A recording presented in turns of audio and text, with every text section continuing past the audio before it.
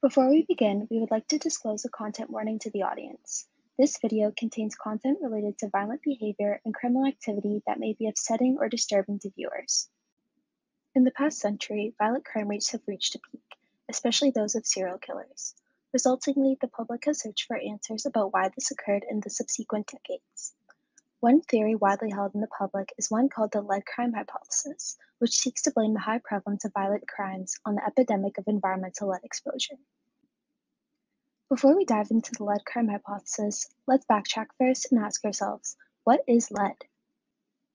Sitting in group 14 in period 6 with an atomic number of 82 of the periodic table, lead, abbreviated as Pb, is an element naturally occurring on Earth. It appears as a dull, silver-gray metal. Some of its physical properties include being soft, highly resistant to corrosion, has a low melting point, versatile, and is malleable. The discovery of lead is dated back to ancient times and has been known and used by humans for many centuries. In fact, the first evidence of lead mines dates all the way back to 6500 BC in Turkey.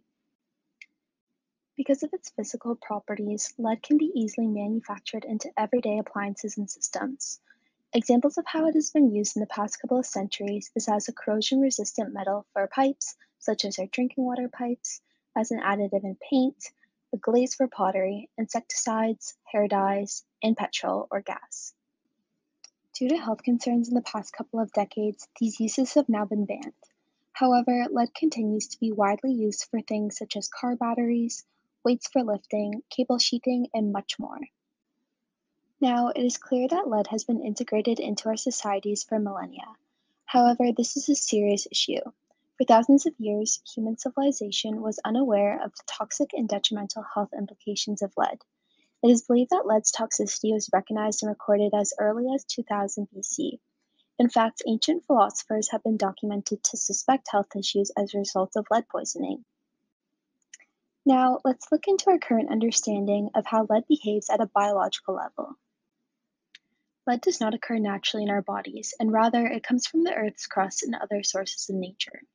However, it is well documented that it can accumulate in our bodies and cause serious health problems.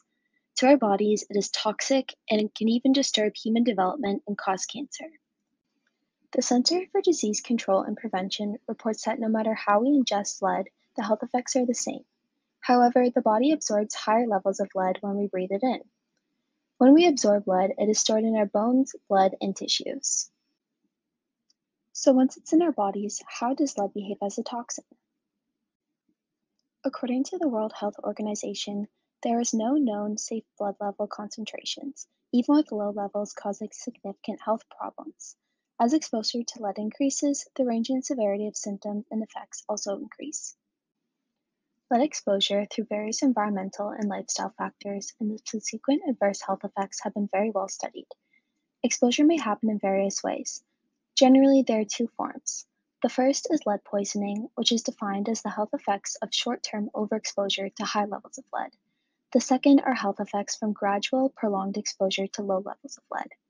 The symptoms may occur slowly and are similar between the two forms of exposure, putting people at risk for serious diseases. Examples of these serious diseases lead may cause are cardiovascular disease, kidney disease, fertility issues, neurological disorders, and even death. Data has shown that the exposure to lead levels previously considered safe have long-lasting impacts on behavioral measures, suggesting that the central nervous system function has been altered irreversibly.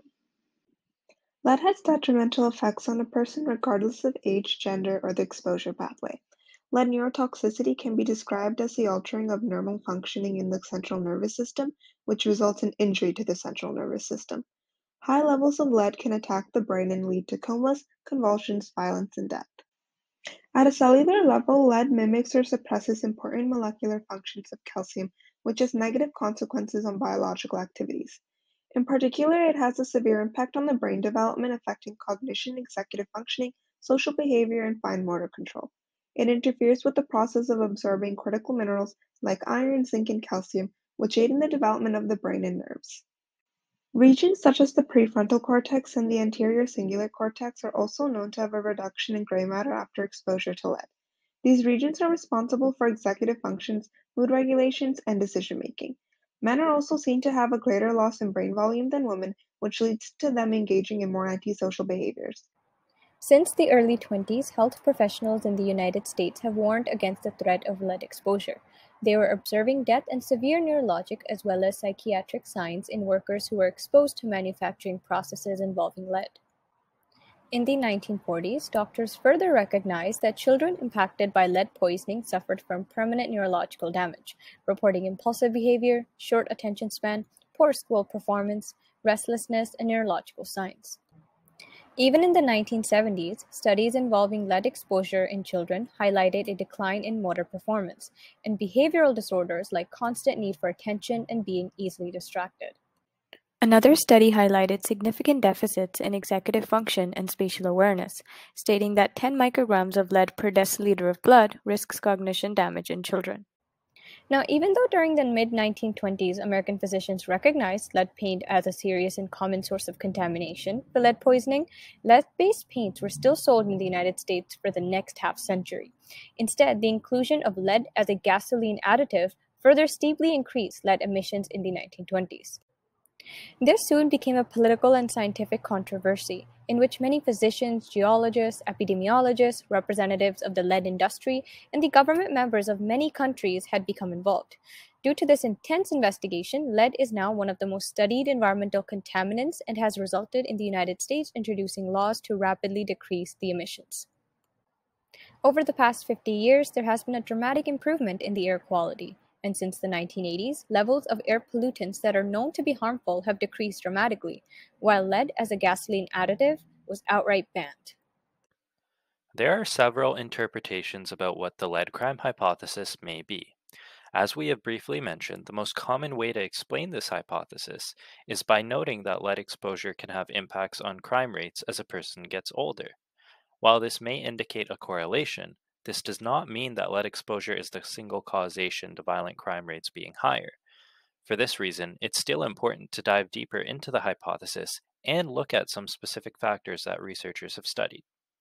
Studies by scientists have revealed many interesting things about the nature of the lead crime hypothesis. For instance, researchers found that maltreated children are at an increased risk for committing subsequent crimes and are more likely to have lived in neighborhoods with a higher likelihood of lead exposure. This brings an interesting perspective about how certain neighborhoods might be more likely to have children with higher lead exposure than others. Research also shows that houses built before 1978 are more likely to contain lead-based paint and have pipes, faucets, and plumbing fixtures containing lead. These houses are more common in low-income neighborhoods, which is how researchers were able to draw comparisons between different demographics when completing studies on this hypothesis. While this study may show a correlation between lead exposure and crime, it is also important to consider other factors that can be at play, such as drug use, employment rate, poverty, access to public services, politics, and mental illnesses. While this is a growing area of research, many researchers have begun to explore the different ways that they can test the validity of the hypothesis. For this reason, it's important to consider benefits as well as the drawbacks to the lead crime hypothesis. One of the main benefits of this hypothesis is that it considers the effects that have occurred from the 1930s to present day. This takes into account the long-lasting impacts that can occur, and many longitudinal studies are conducted where participants are repeatedly examined over a period of time to observe changes that have occurred. While these are some benefits, there are also drawbacks. For example, the baby boomer generation from the 1940s to 1960s are a generation that fall into line with this study. They were exposed to moderate amounts of lead, which is why they are typically studied in relation to the hypothesis. However, it's important for more studies to be done with other, newer generations, since the results from the baby boomer studies can often lead to the misconception of correlations being causations. In conclusion, we hope you now have a comprehensive understanding of what lead is in the respective public health issue. We have discussed an overview of the negative health implications and the prevalence rates of certain neurological diseases, particularly in the past century.